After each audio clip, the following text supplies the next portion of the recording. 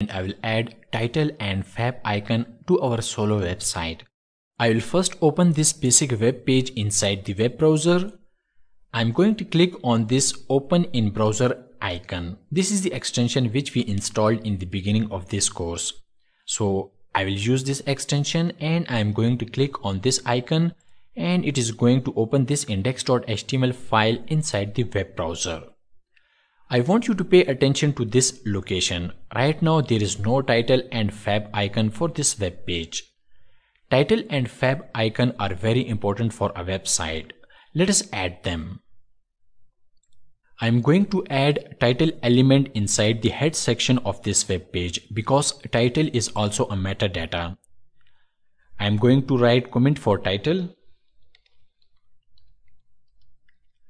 To add title, I am going to write the title opening and closing tags. And inside this, I'll write the title for this web page. And the title is solo-creative website. I will go ahead and I'll save this index.html file. And I'll refresh this web page.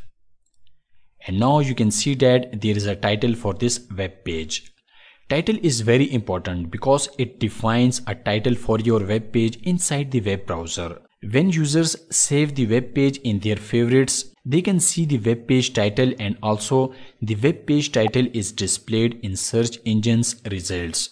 So always give a good title to your website. Next, I am going to add fav icon to this web page. Fav icon is an icon used to identify a particular website, or you can say it is an icon for the title. I am going to add comment for fav icon. To add fav icon, I am going to use link tag.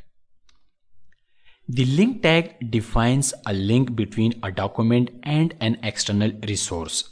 In this case, we have external fav icon inside the img folder. Inside the img folder, I have fav icon folder. And this is the fav icon which we are going to use for solo website. So after writing link, I am going to define the relationship. And for relationship, I have to define the rel attribute.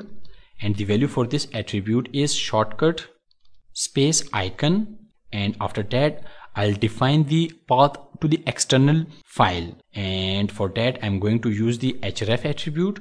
And we have fav icon inside the img folder, and inside the img folder we have fav icon folder, and we are going to use fav icon.ico icon. I will go ahead and I'll save this index.html file, and I'm going to refresh this web page, and it will add an icon just before the title. The fav icon is pretty important because it helps visitors to recognize your website very easily.